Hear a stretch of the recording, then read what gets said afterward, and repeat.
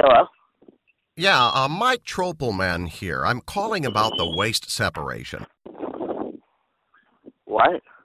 Well, I have a look inside garbage cans every once in a while to see if people are separating their trash according to Directive XP, according to the state directive on waste separation.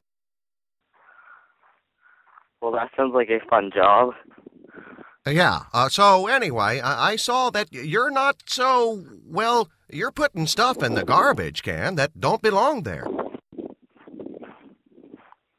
I dropped stuff in a garbage chute. Nice try. Well, I don't think that's good. Well, then take that out with the high-rise. Now, I don't see myself as a goody two-shoes here or nothing. For me, it's a civil duty to check up on what other people are doing.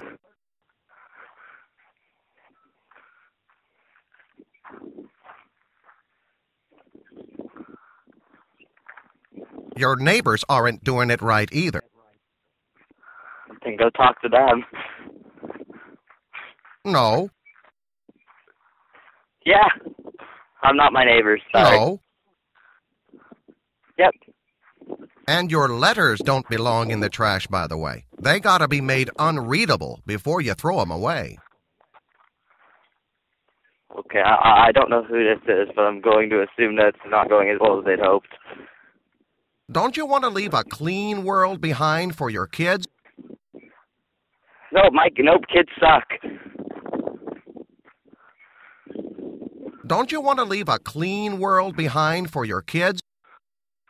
I answered that question. Kids suck. Why would I want to take care of my kids? They aren't me.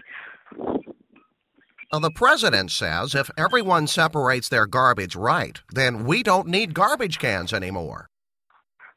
The president says I'm not in Canada either.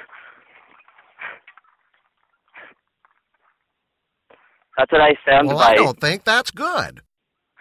I do. Well, I don't think that's good. I think that sucks to be you. No.